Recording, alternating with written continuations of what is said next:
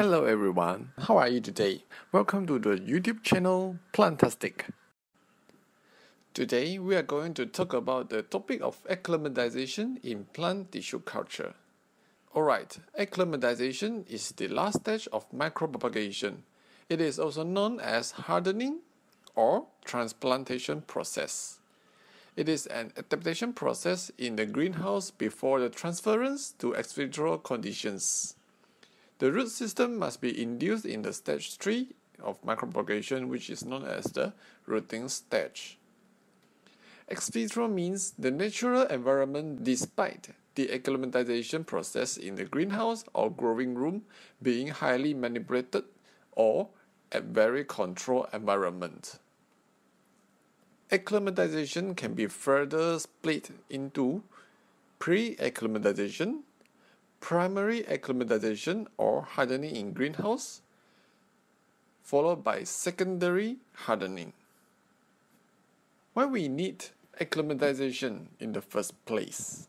This is because the formation of the abnormal leaves at high humidity condition in plant tissue culture, lack of cuticle layer, low stomata content, and fewer trichomes, high water content, aseptic conditions that are free from microbes, thinner stem and root, underdeveloped palisade layers which represented by thinner leaves, reduced vascular tissues, and also poorly developed and less chlorophyll. Moreover, a sudden change from high humidity, room temperature which is 25 degrees Celsius, high osmotic content in the media with aseptic condition, to the field with low humidity, high temperature, and low water content in the soil mix that containing the microbes and microorganisms. This is very important because the condition in tissue culture room and the field are totally opposite at very extreme levels. What are the advantages and the durations of the acclimatization needed? Firstly, it helps to increase the survival rate of the plantlet for elite species. Secondly, it helps to reduce the cost of the loss due to the sudden change in the environment. The duration needs about 4 to 6 weeks, each stage for 1 to 2 weeks. Here is the general flow of acclimatization, whereby we take out the rooted plantlets from in vitro condition. We remove the agar carefully.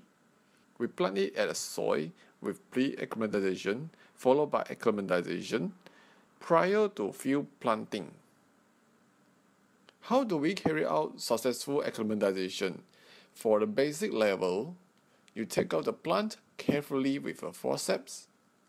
You gently wash away the agar residue with tap water. Be careful not to damage the root or at a minimal damage. Place the plant carefully in the pot containing the soil mix until all the roots are covered.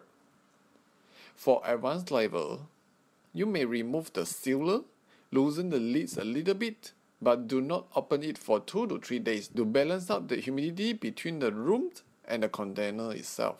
Use the spatula to disturb the agar into pieces while not damaging the roots. This is a little bit technical step here, and then take out the plant carefully. Gently wash away the agar residue with tap water with fingers. In my case, usually I will use 2 fingers to rub the agar off. Place the plant carefully in the pot containing the soil mix until all roots are covered. Moist the soil and keep it in the bigger container with a cup of water at shaded and well-ventilated area, preferably controlled environment. What are the soil media is suggested for acclimatization? The potting mix at different ratio: peat, vermiculite, perlite, polystyrene beads, cocoa compost. If you came across a lot of articles doing on acclimatization, the ratio of the substrates are different from plants to plants and according to the scientists themselves. So what I can suggest is you can buy succulent potting mix because succulent soil is very well drained for the plant Therefore, the root inside the soil can breathe easily. Furthermore, you may see some researchers they water the acclimatized plant with 1/4 strength of the media solution. They cover each plantlet with perforated plastic bag with small holes for air circulation and put it at the shade or low light for about 15 to 20 days. The process of removal of polybags for a few hours every day in the beginning, and then slowly increase the time of exposure until the plants are able to withstand complete removal of the cover. For commercialization in plant tissue culture, the plants are planted in portrait with 96 holes. High humidity is maintained by fogging or misting at 20 micrometer. The room usually equipped with fan or pad system, and then gradually change to the field conditions every 4 weeks, which means that you slowly increase the temperature while reducing the humidity every 4 weeks. Alternatively, in very pro-acclimatization, you can see some researchers that add the desiccants in culture vials. The use of microporous closure to allow gaseous exchange. You have to take note here. There are some sealer like paraffin but have microporous properties. There are also the lids with some ultra filter to allow the gaseous exchange to be occur. You may cool the bottom of the culture vessels, which is known as the cool treatment and chilling. If the plantlets are without the roots, the plantlets are deep inside the root promoting hormone that available in the nursery. Some plants can eventually grow without the roots, and the roots will be induced in the later stage. Alternatively, in the research-based acclimatization, some people prefer to use stiffer agar, which means that higher concentration of the agar to reduce the osmotic content. But this will eventually make it more difficult to separate the roots from agar. Or you can eventually incubate the plantlets at lower strength of the media before acclimatization, which is from full strength to half strength to 1/4 strength. You may apply other types of micropropagation, which helps to reduce the humidity. Alright, so in acclimatization, what are the physiological changes that occur on the plants? First, lignification in primary root tissues. The leaves will become thicker due to the enlargement of polysac cells. There will be the formation of cuticle layer, which is known as the waxy coat, to reduce the water lost by increasing the refraction of light, which is the sunlight, to reduce the heat received by the leaves. There will be higher stomata density to control the transpirations and water lost.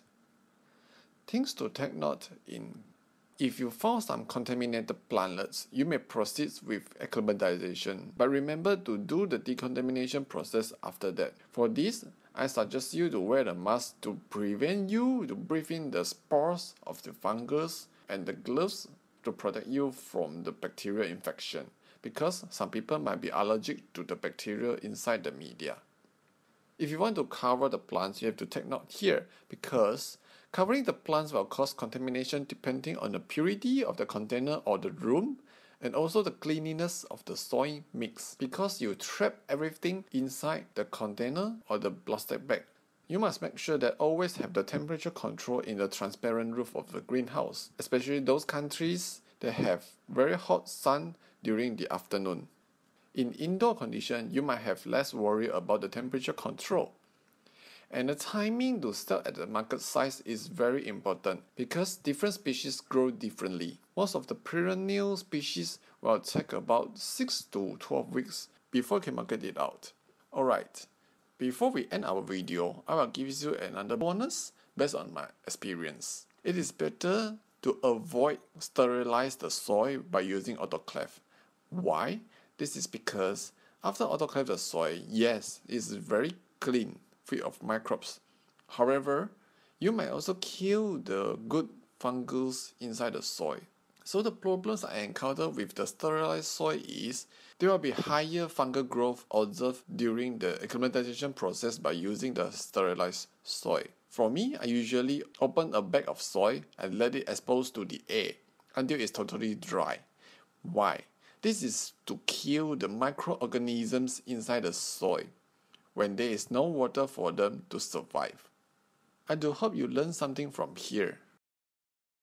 Don't forget to subscribe, share and hit up the notification button for subsequent videos on plant science.